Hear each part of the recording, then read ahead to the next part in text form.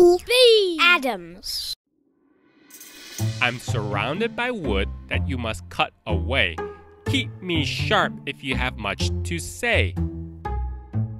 This was the second door Sardines went through, but it wasn't really a door because you couldn't go back.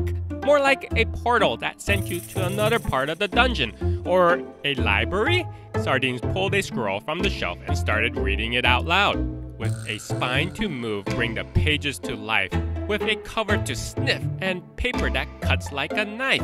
Huh? What does that mean? The scroll turned to dust and Sardines felt a tingle of magic. Then a tap on his shoulder. It was the thief. Oh, hi, thank you so... The girl cut off Sardines, shouting at him. Except no sound came out of her mouth. She paused, puzzled by the lack of sound. She must have been poisoned by the silent spiders. She pointed at Sardines. Sardines handed her a pencil and paper. This is your fault, she wrote. Sorry.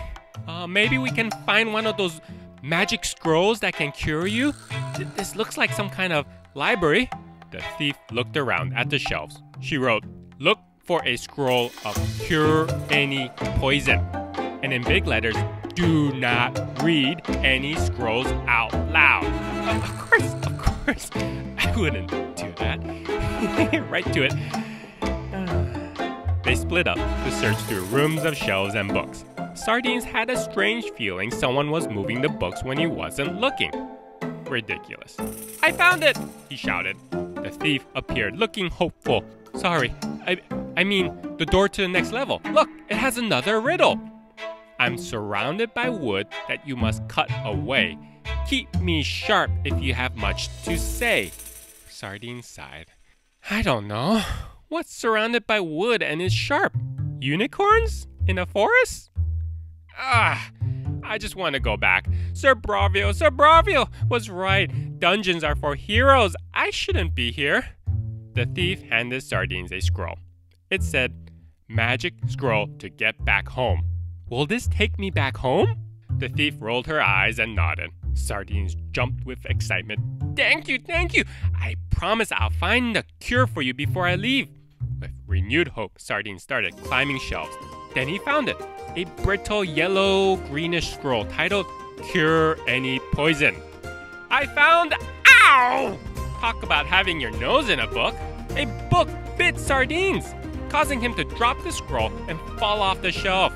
The books were jumping off the shelves and snapping towards Sardines. Help! Paper flew everywhere as the thief appeared next to Sardines, slashing at the books with a dagger in one hand and a pencil in another.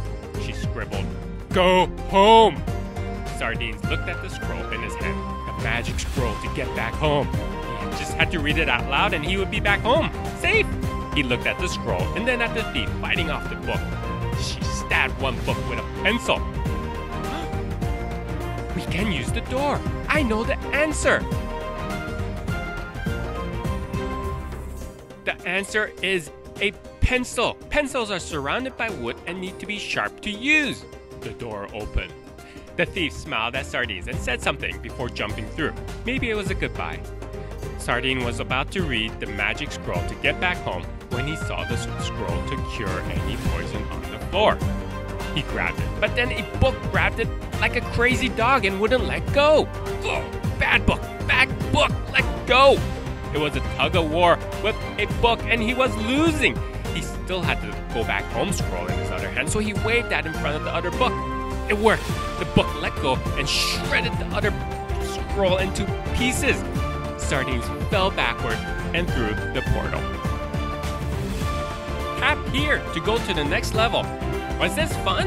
Then you should subscribe by tapping here and be sure to check out other fun stories by children's author E.B. Adams.